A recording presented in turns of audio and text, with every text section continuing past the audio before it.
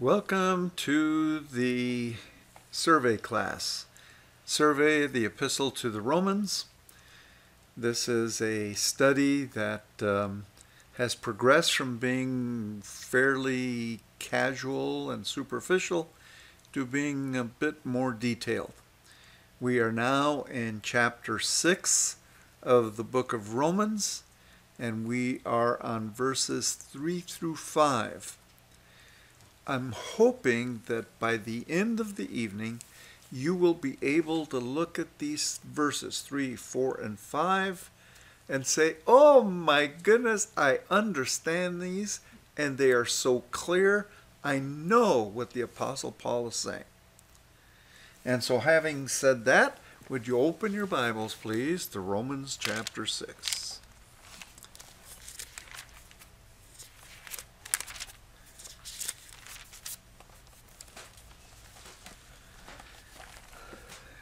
I was talking to one of my fellow graduates from Prairie, and one of the treatises that we had to write was on the book of Romans. And everybody just did not look forward to that. We dreaded it. Our teacher, despite the fact that his heart was in the right place, Professor Ellie Maxwell, he just confused us more and more because he had this idea that you don't necessarily have to be dogmatic about what the Bible says, so it became a little, a little funny. And so I was talking to one of my fellow graduates, and he said he was so scared because everybody knows that when you get into your senior year, you have to write this treatise. And so he said he started writing it right from the very beginning. Every time there was a class, he'd write a little bit more into his paper. By the time we got to chapter 8, which was the end of our study, he had finished his paper on that same day. And then he said that he waited a couple of days before he turned it in because he didn't want to get jumped on. So I think the rest of us, we waited until the very last minute, tried to cram, tried to do whatever, and so let's see whether we can throw some light on chapter 6 of the book of Romans. Let me begin to read at verse 1 because this is where we begin. And verses 1 and 2 actually are like the can opener. They are what start the conversation. And the topic of conversation is announced in verse 1. What shall we say then? Are we to continue in sin so that grace may increase? May it never be. Verse 2. How shall we who died to sin still live in it? And that's the end of his declaration. Beginning at verse 3 and following, he amplifies on his answer. So verse 3 says, or do you not know that all of us who have been baptized into Christ Jesus have been baptized into his death? Therefore, we have been buried with him through baptism into death, so that as Christ was raised from the dead through the glory of the Father, so we too might walk in newness of life. For if we have become united with him in the likeness of his death, certainly we shall also be in the likeness of his resurrection. A lot of words, and I'm hoping that we can unpack this and that we can shed enough light onto this that it'll make it a little bit easier to comprehend. So the first few slides that I'm going to show you are review. We've reviewed them several times. A comparison between water baptism and spirit baptism. And we noted the first and foremost distinction between the two is that in water baptism, the person gets wet. In spirit baptism, the person doesn't get wet. The person gets, shall we say, spirited. A spirit is infused into him. You've seen this image several times, so I won't go through it again. You'll notice that there are several points of comparison. In water baptism, we are talking about something which is symbolic. We are also talking about the fact that water baptism is a ritual. With spirit baptism, we take note of the fact that this is a transaction that takes place in heaven. It doesn't take place here on earth. We also take note of the fact that this is when you are incorporated, that is, you were brought together into Christ. That will be your position. Also, we have taken note of the fact that this is when you were made into a spiritual creature. Now, all humans have some kind of ethereal or spiritual component, but this is a special spiritual creature that you have become. And it's kind of like, it's the difference between donkeys and horses. They both have 4 legs, they both can whinny, they both can get used to human beings, but a horse is an elegant animal. It can walk, it can run, it can trot, it can prance, it can do a number of things. Whereas with a donkey, you're lucky if you can get that thing to go when you want it to go. And that is the difference between a believer in Christ from the Old Testament and a believer in Christ of the New Testament. We have been given a far greater ability and flexibility to do things that others could not do. And our fourth point of comparison is that in spirit baptism, you have the unity that brings people together. We say there's one Lord, one faith, and one baptism. Passages of Scripture for water baptism and spirit baptism are on the screen. We've gone through these a couple of times before, so we won't do it again now. Once again, passages of Scripture for water baptism. We had the passage for the mandate, that is the command for baptism. We have the documentation. We have a situation where a woman was baptized, and this is because in Christ there is neither male nor female, and a water baptism is one of those things which does not isolate a woman. We note that a doctrinal introduction always preceded the ritual of baptism. In other words, you don't get baptized just like that. You have to have some teaching so that you know what you're doing. We also noted that the most carnal of the ancient believers were the Corinthians, and they got baptized. And then we also took note of the fact that this ritual of water baptism creates divisions among believers. Spirit baptism. 6 points that we have gone over. First of all, you're incorporated into one body, and that is the body of Christ. You are involved in something which is brand new, never seen before in the Old Testament, and never actually made to walk until Pentecost. Then we came to Romans chapter 6, verses 3 through 5, and the title that I assigned to this is Identified with Christ. And then you'll notice that in parentheses I have the words too general. In other words, this is a good title for this passage, but it's not specific enough. It does not give us enough details for us to be able to appreciate what that means. We also have noted that spirit baptism means that you clothe yourself with Christ, that you have His righteousness, that being in Christ you have been elevated beyond the level of angels, and once again this is one Lord, one faith, and one baptism. So we want to take a look at that number 3, that portion where we find identified with Christ, and that is way too general. And so if your Bibles are still open, maybe we can make them go.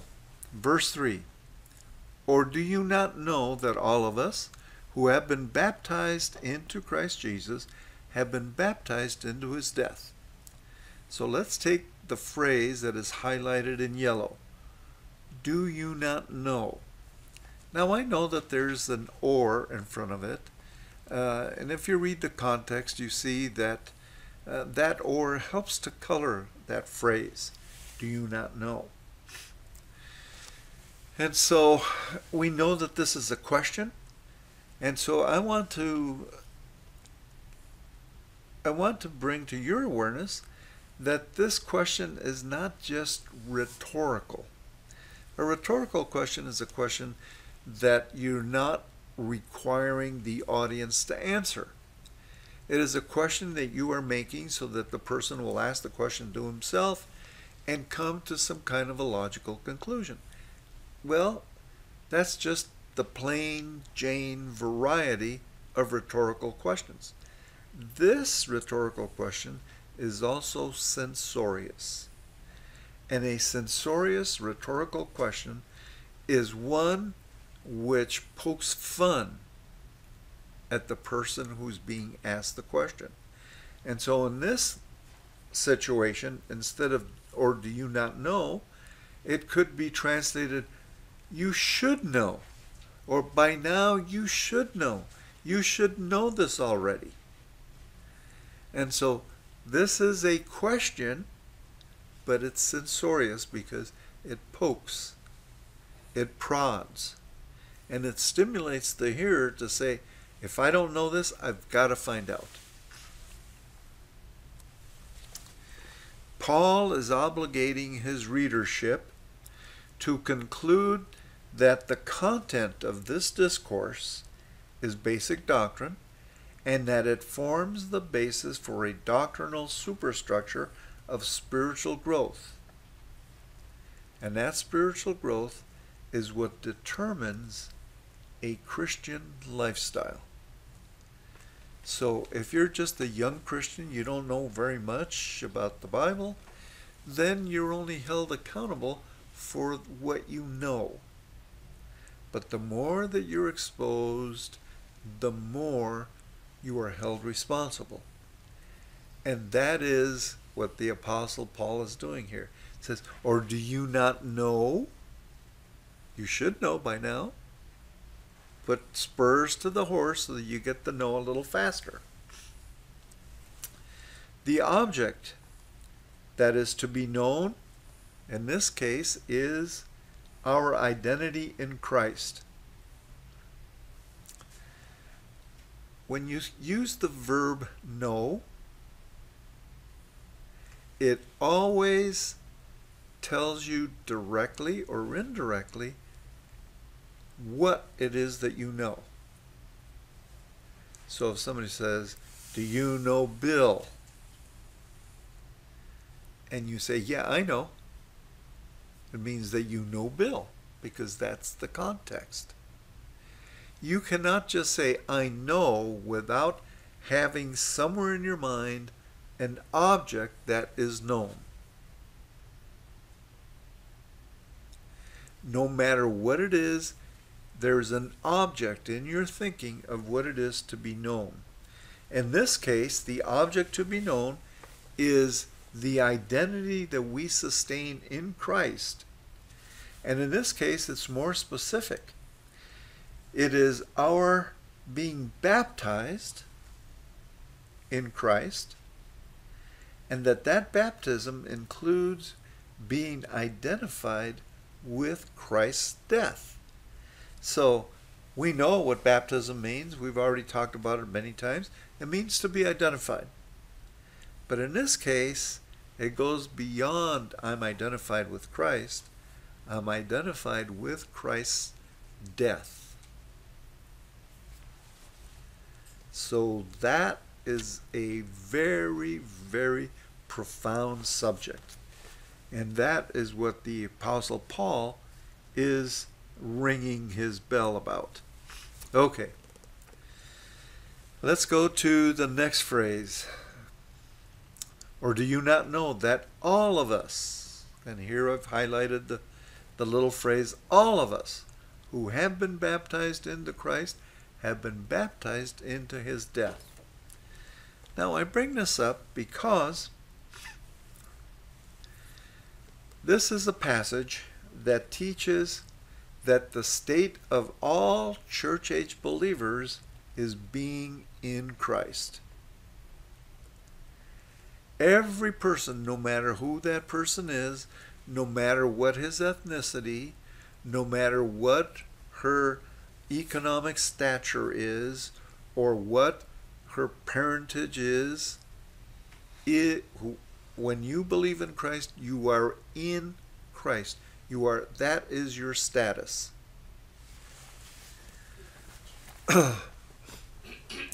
Your status is what gives you your privileges. And this passage here, all of us, tell us that all believers have equal privileges. So, number 2, being identified with Christ's death is not a higher level of Christian experience. It is not a higher level of Christian experience. Now, I'm going to give you 2 examples of how churches have identified how being in Christ is supposed to be a higher level of Christian experience. The first of these examples is what is known as the second blessing. The second blessing. So let me go back to the slide and see whether you can tell what that is. See, there are some congregations that they don't feel that they are worshiping unless the Holy Spirit descends onto the audience among the chairs, and the Holy Spirit visits each and every person.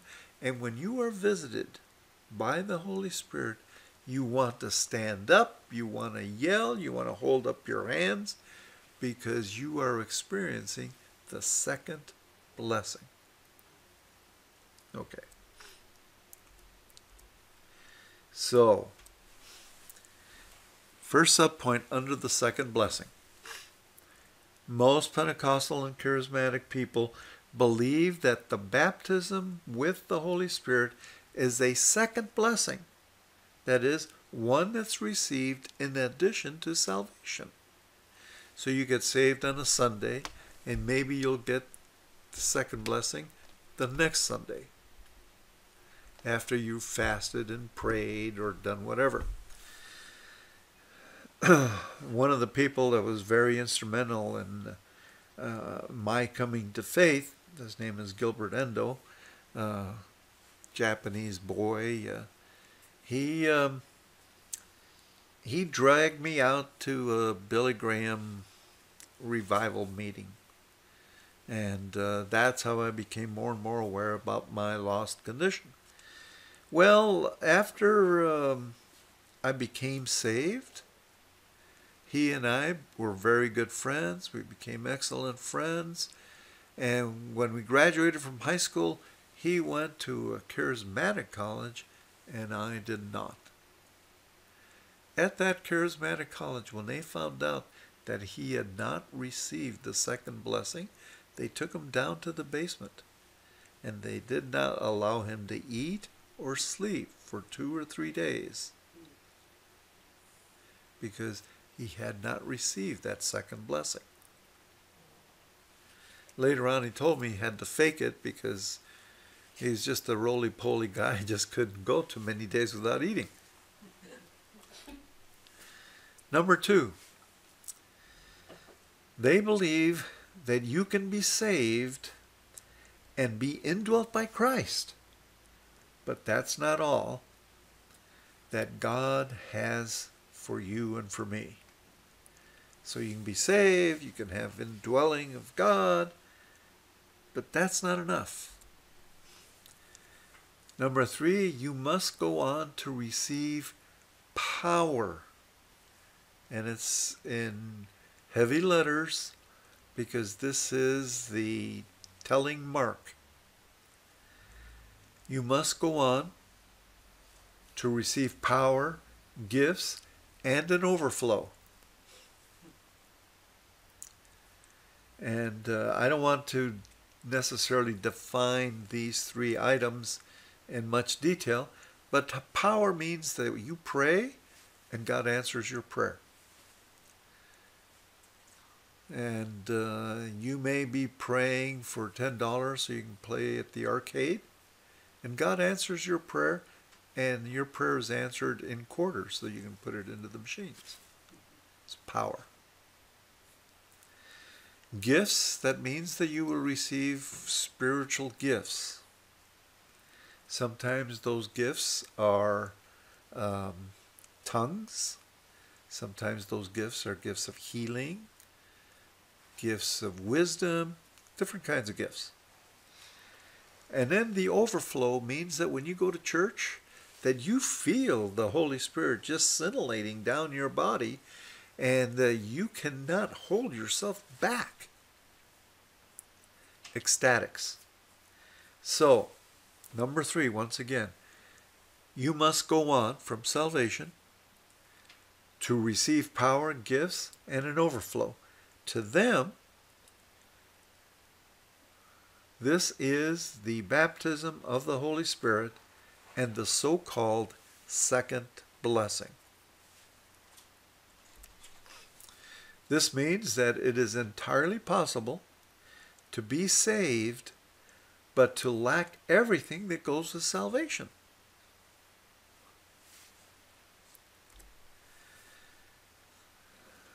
Number 5, people say, and I'm just quoting the general person, I prayed for the second blessing of the baptism and had an incredible experience.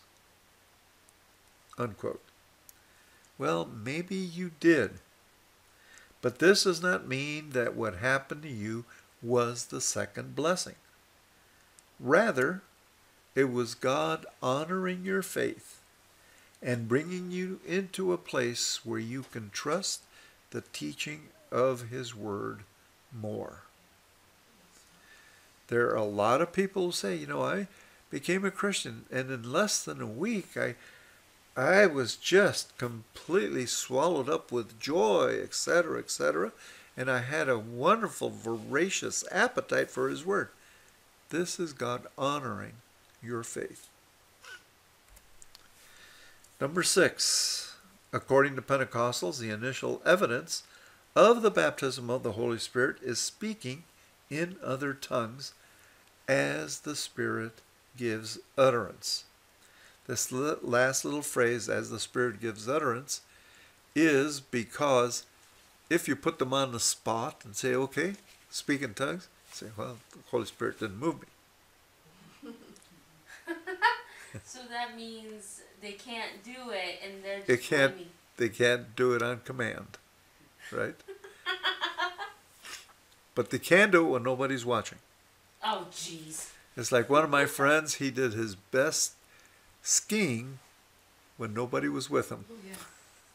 Did his best fishing when nobody was with him. Nobody's going to believe this. Number 7.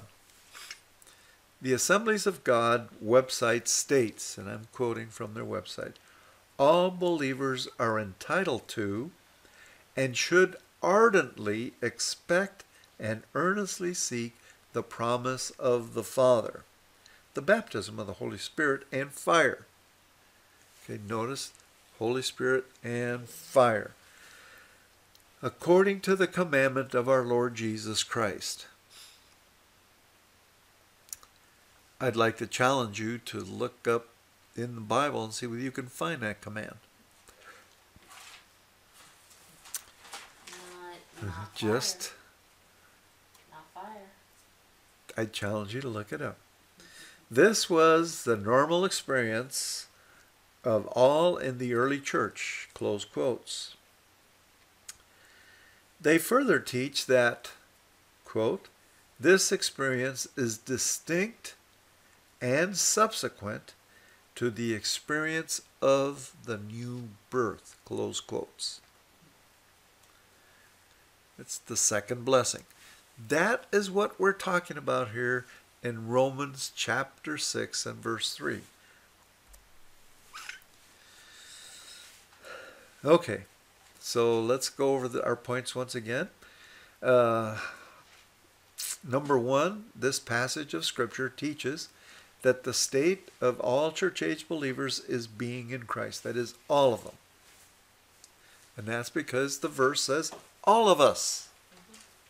And it doesn't say, will be baptized, but has been baptized. See? Number two, being identified with Christ's death is not a higher level of Christian experience. First example, second blessing. Second example, it is known as the stigmata. The stigmata.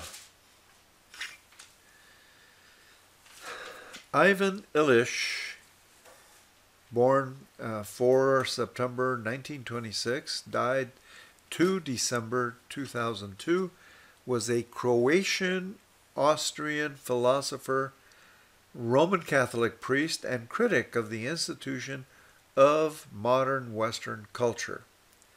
He is famous for a treatise that is known as Deschooling Society.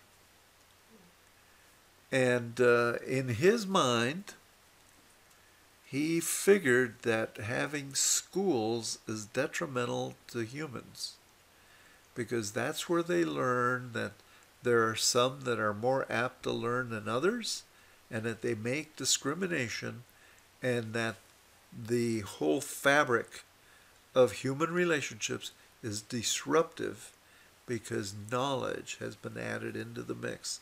And so if we could only get away from schools and get away from knowledge, we could be one happy family.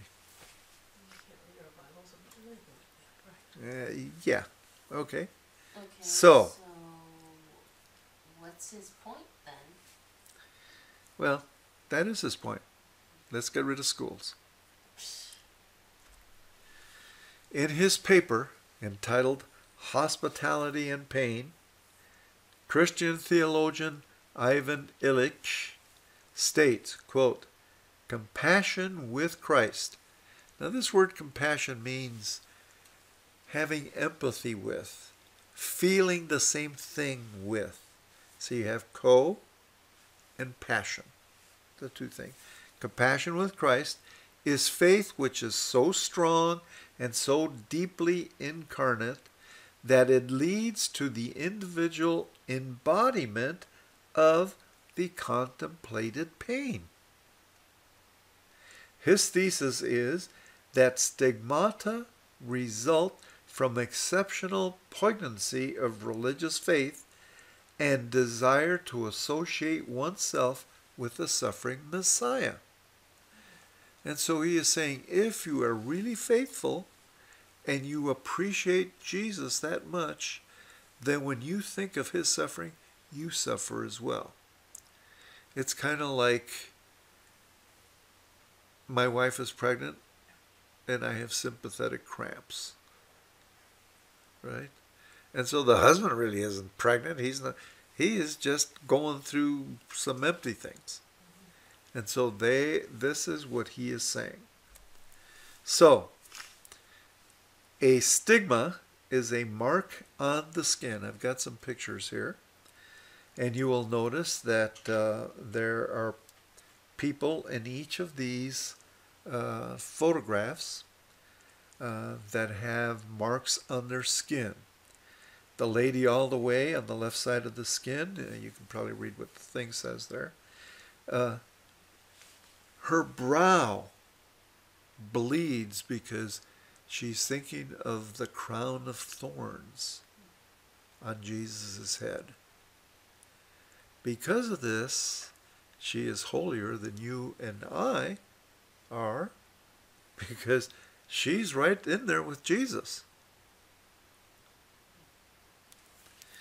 In the second picture, you have a priest, and you notice he's holding up his hands, both of them. They have nail prints. Blood.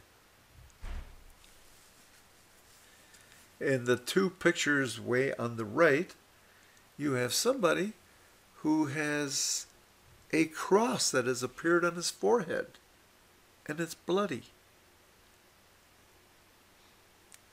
In the bottom picture, you have another priest, and you'll notice that this person is almost bathed in blood. There's blood everywhere. That's called the stigmata. Stigma is one. They say that there's basically 5 wounds that Christ sustained, right? 2 hands, 2 feet, and a lance on his side. Makes 5. That's stigma is singular, stigmata is plural. Stigmata are primarily associated with Roman Catholicism. Many reported stigmatics are members of Catholic religious orders. In other words, they're monks or nuns.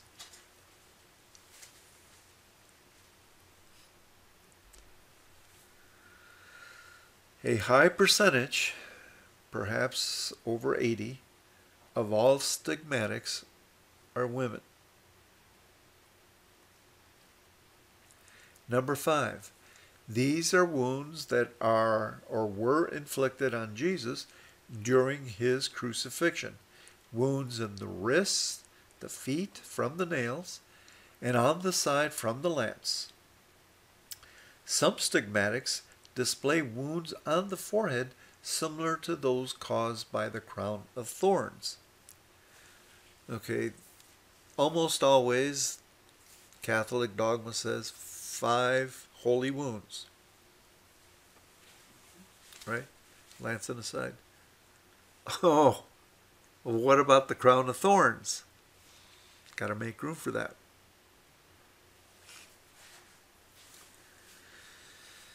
Others reported forms that include tears of blood,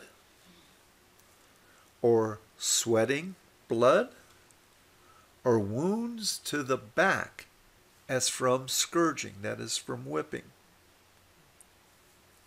So now we've gone to beyond 5. Okay, do you find this among Baptists? No, not usually. You certainly never find it among Confucius, Buddhists, Muslims, Presbyterians, Methodists, but you do find them primarily amongst the Catholics. And the vast majority, according to this, about 80% are women.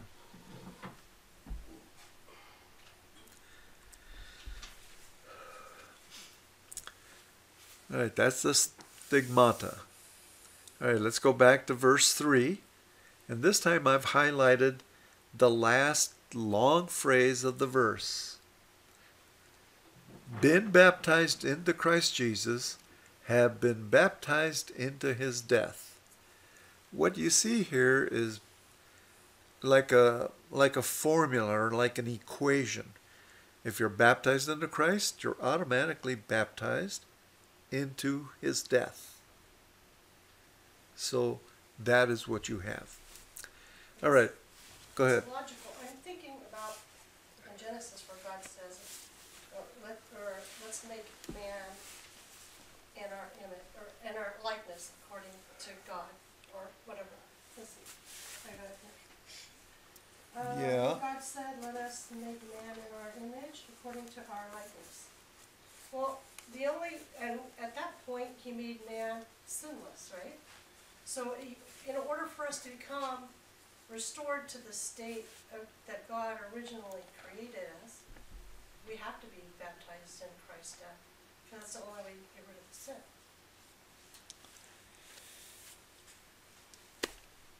Okay. Do- Good is observation. Does that, okay, Good observation. That's the logic that we're following here. I just wanna make sure I'm following the right logic here All in my right. So brain. our first point, to be baptized into Christ is to be baptized into Christ's death. You can't say you're baptized into Christ, but not baptized into his death. Buy one, get one. Okay?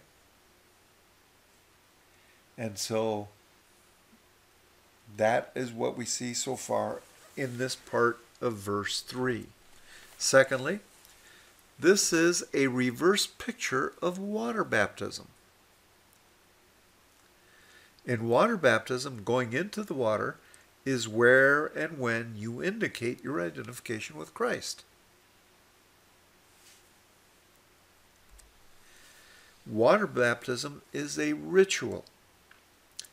It is something that is acted out and the public is able to witness it. That's why there are some churches that say, it's a public testimony. That's what it is.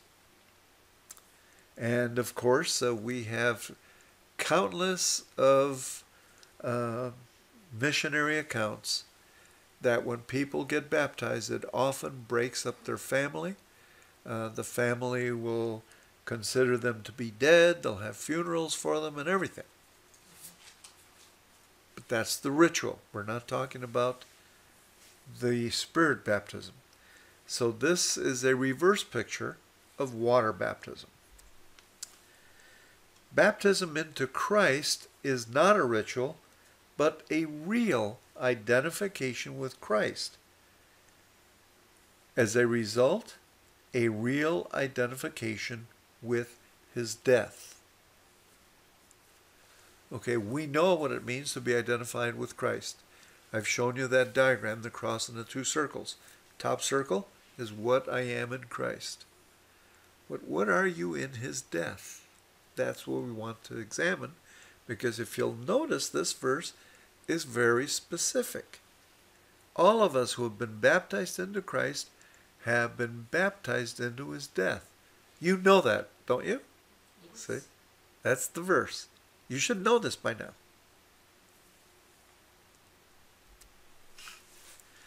Verse 4.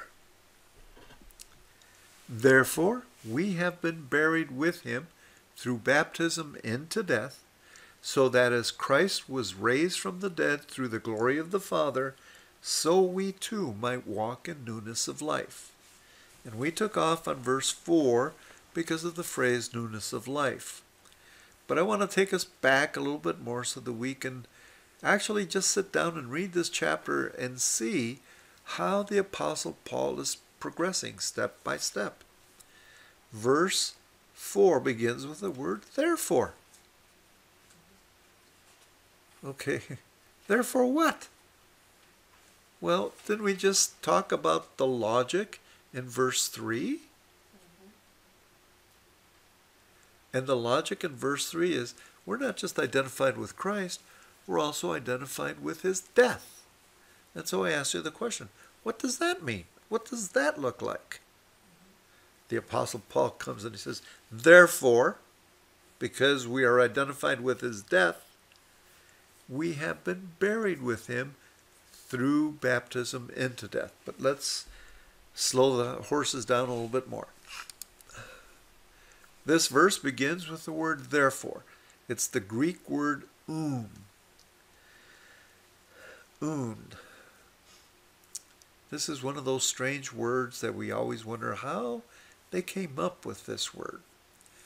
And I don't know, you can think of maybe a bunch of Greeks sitting around in a cave and they're turning over their gyros or something like that, and then somebody comes up with, why don't you do this? And the guy says, oun, because of this.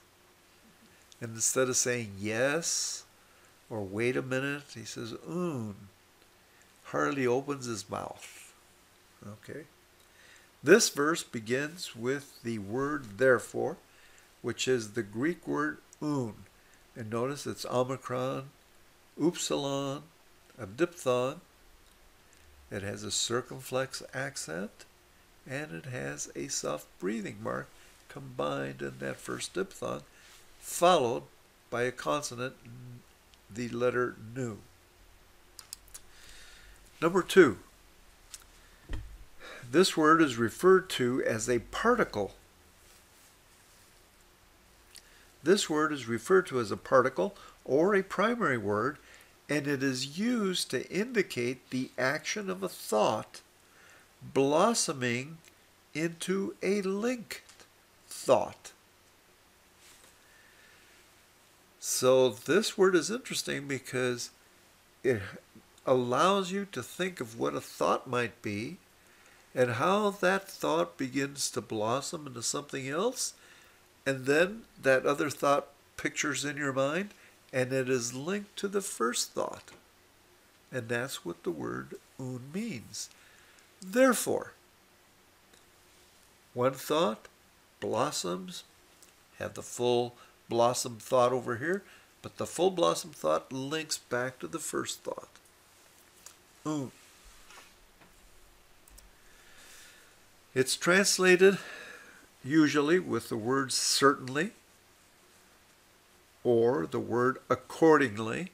And accordingly is a word, immediately rang my bell. I liked it. But the word accordingly is too vague. And the word accordingly can mean and so, or truly, or it can be translated but now, or it can be translated so then. So let's just try one of these. Certainly we have been buried with him. See if we use the first one. Accordingly we have been buried with him.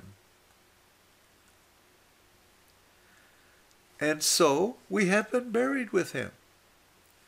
Truly we have been buried with him. But now we have been buried with him. So then we have been buried with him. Okay, let me ask you, and you can look in your Bibles, open book test. What is the primary thought in verse 3?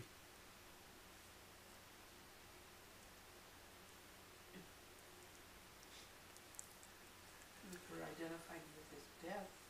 Okay. And we've got to be buried too. Okay. See, in the ancient world, that's the way that they disposed of bodies. Now, true, they would incinerate some, particularly the Greeks, the Trojans. But the Jews, they would never think of that. What they would think of, we got to put this body someplace, let's bury the body.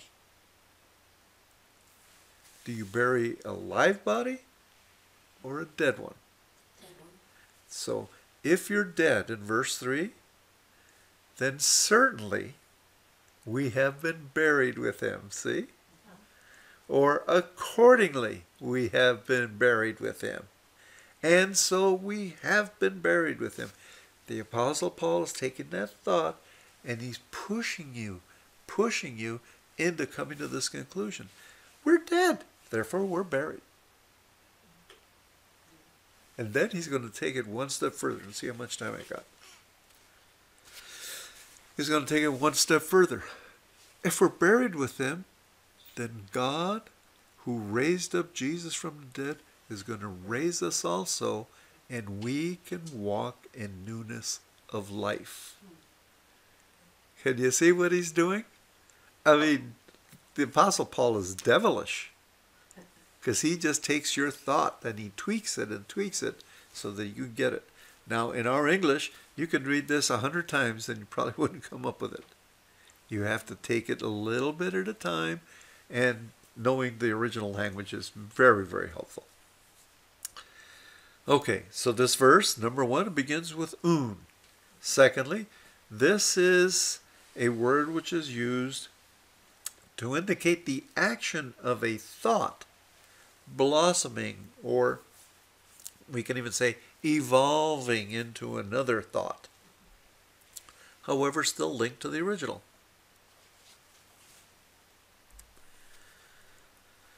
Okay, So, in verse 3, there's the dead. And the thought blossoms into verse 4, the dead get buried. We just went through that little exercise. Do you bury a live person?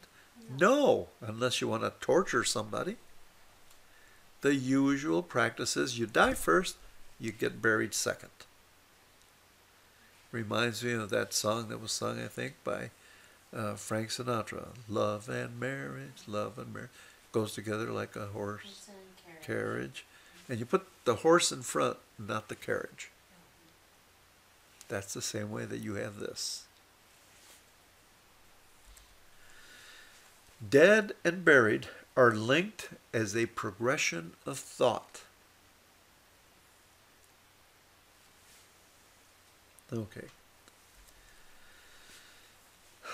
Verse 4. Therefore, we just talked about the therefore. Now we come to, we have been buried with him through baptism into death. And I think I made that yellow stripe a little too long. But let's see if we can talk our way through this. Therefore, we have been buried with him. Why? Because we're dead. But it goes on to say, through baptism into death. What baptism is that? Is it water baptism? No, there's no water in this passage at all. What the Apostle Paul is saying is that God the Holy Spirit, through his baptism, has identified us with the death of Christ. See, we have been buried with him through baptism into death. Okay? We ask that question, a logical question. Do you bury a live person? No. Dead first, buried second. In this case, look. You are buried first, and then you go into death. It's exactly opposite. See? Okay. Our first point. We are familiar with the diagram of the cross and two circles. Guys already know that. So, let's begin with the cross. The cross represents retroactive positional truth. What's retroactive mean? It means that something happened in the past, you weren't there, but you are given credit for that. It's like, for instance, I think that the minimum wage in Washington has now been raised to what, $14.50? 11 and a half. Went to 11 and a half? Wasn't it 11 and a half before? Statewide, but Seattle's 15. Well, let's just leave it at 11 and a half. What was it before? Like 9 or 7? Okay, so if they were going to pay you retroactively, in the year 2020, you would get paid retroactively from the year 2019. So there's going to be roughly $4 or so that they owe you per hour. And so you'd say, well, I'm getting paid retroactively. And that's because the law takes effect before. Well, in this particular case, what takes effect is that Christ died in my place 2,000 years ago. Now, this is very, very important because later on in verses 5 and 6, it's going to say that we are like this in the likeness of his death. We didn't die, but in the likeness of his death we are identified. That's retroactive positional truth. Okay. So we're familiar with this diagram. So the first part of the diagram is the cross, and that is that 2,000 years ago Christ died in my place, retroactive positional truth. Next comes current positional truth. That is, this is what is true of me today. And that began the instant that you were placed in Christ. So somewhere in the past, let me show with my cursor, you believe that Christ died in your place, and your faith was immediately imputed with righteousness, right? And Abraham believed, and it was reckoned to him for righteousness. That righteousness is this top circle, and that instant you were placed in Christ. That is your current position. So I'll put the circle up there, and I'll put the various points, and I know you've got this stuff already. Next comes experiential positional truth. And experiential positional truth is the fact that you are empowered by the Holy Spirit to do God's will. That empowerment is represented by the bottom circle. So let me put up the bottom circle.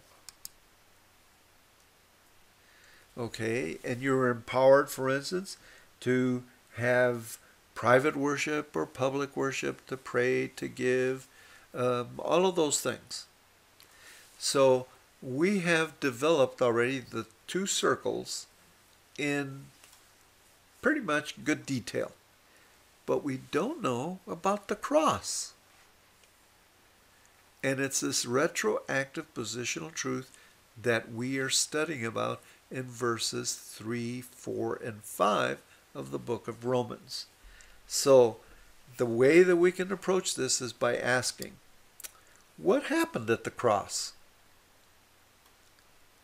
What was so important of what happened at the cross? So let's see what we've got. We're familiar with the cross in two circles. We ask the question, what happened at the cross? And it's really not a very fair question. So we can maybe ask it a different way. What did the cross accomplish? The question isn't really fair because as humans, we can't understand or appreciate the magnitude of the act of Christ on the cross. We can visualize that he was crucified. We can go to a movie like Mel Gibson's The Passion. We can see the suffering that he would have to endure. But we cannot appreciate the value of what he did. The main thing for us is to consider what the benefits are that accrue to us because of his work on the cross.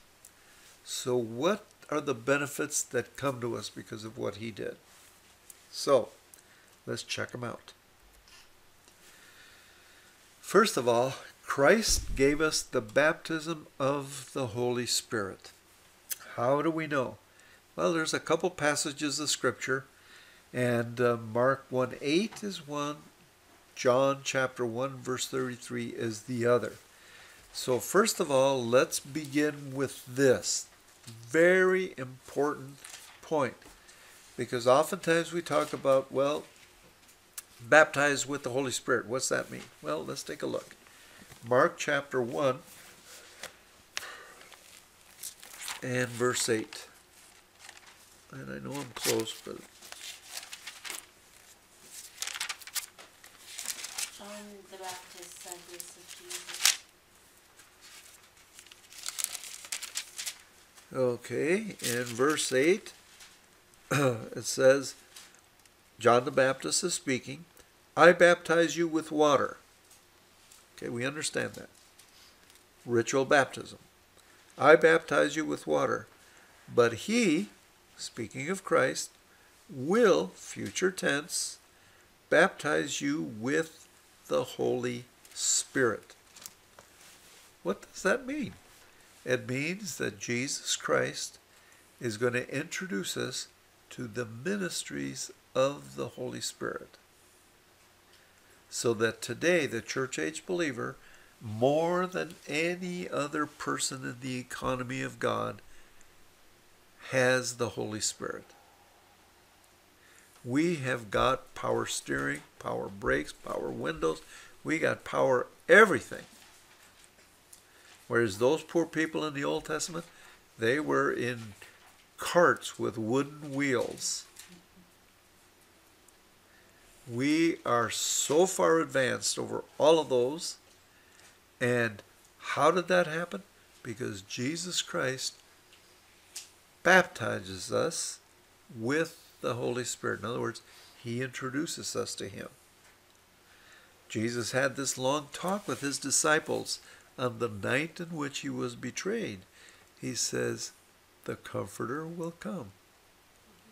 When the Comforter comes, he will teach you all things and lead you into the knowledge of everything that I have taught you. So, Christ is the one who gave us the baptism of the Holy Spirit. That means that we are associated with him. Now, there are some fundamentalists who make a distinction in the word of. Some will say, are you baptized of the Holy Spirit? Or you're baptized with the Holy Spirit. And it depends as to who you talk to, as to which side they're going to take at the time. I want to look at it this way, and that is that in this case, John the Baptist testified, recorded in Scripture, that Jesus Christ is going to identify you and me with the Holy Spirit. Now, would you turn to John chapter 1?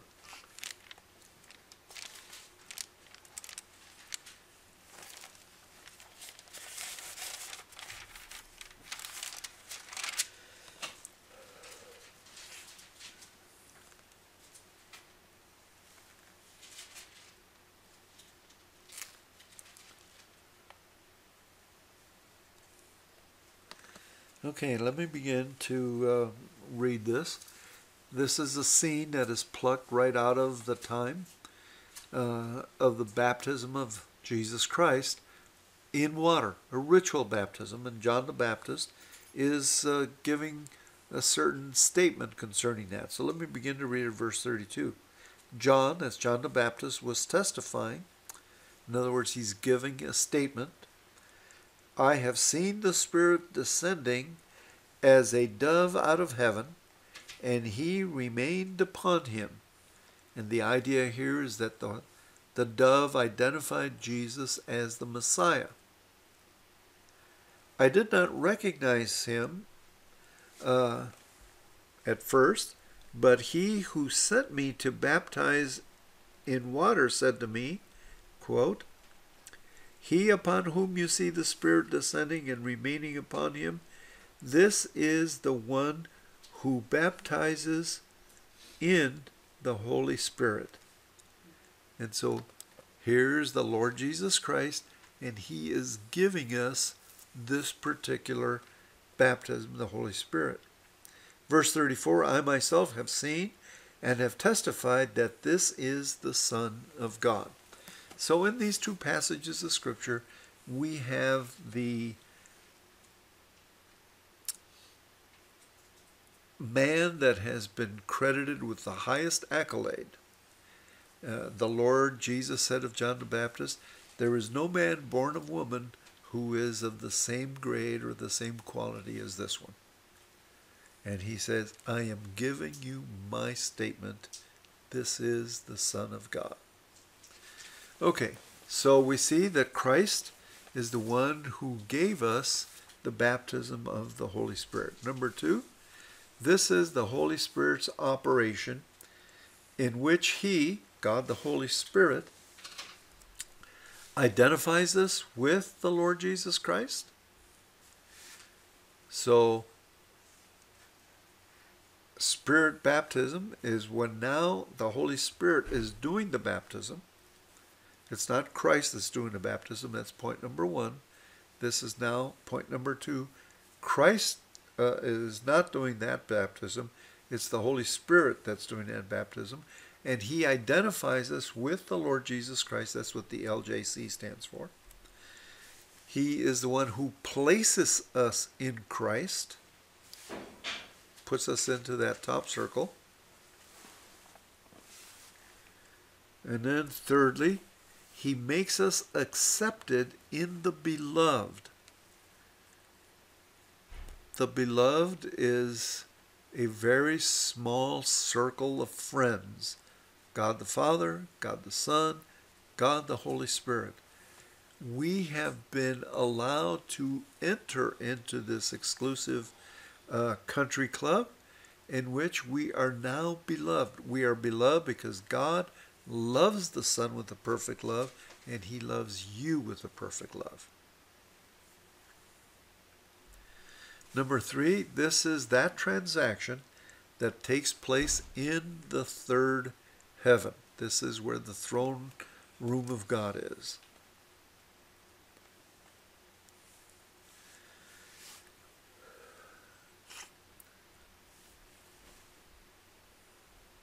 I don't know. We've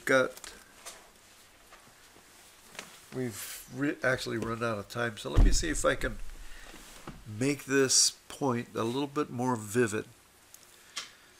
You know that the tabernacle is the pattern of the way that heaven is set up. And you know that the action of the high priest is to bring sweet-smelling savor to God and to bring the blood of the offering that actually brings about the forgiveness of sins and all those things. Okay. In heaven, our Lord Jesus Christ, while he was on the cross, somehow, we don't know, but somehow he made that transaction so that the Holy Spirit can now elevate us, take away our sins, puts us in a favorable position with God. That happened when Christ was on the cross. We have not the faintest idea what he did or how he did it. The cross for the second 3 hours was covered in darkness. We don't know. And that is the transaction that took place in the third heaven, that he brought us into contact with the Holy Spirit. Number 4, baptized into Christ is the same thing as being baptized into his death. What was his death? That's when he was separated from God on the cross. How many times did Christ die on the cross? He died twice. So there's more in there than meets the eye. We'll talk about that a little later. Number 5, therefore we have been buried with him through, and the word here could really be via, baptism into death, or both deaths.